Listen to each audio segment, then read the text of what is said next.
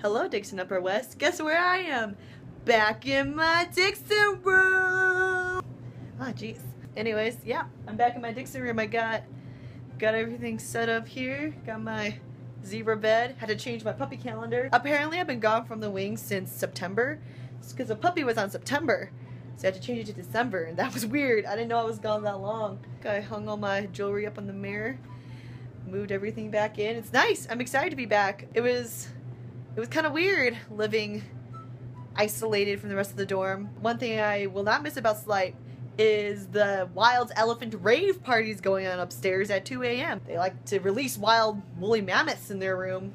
The boys do. Boys above me like to release woolly mammoths, and they all rave together. I'm glad to be back with women all around me.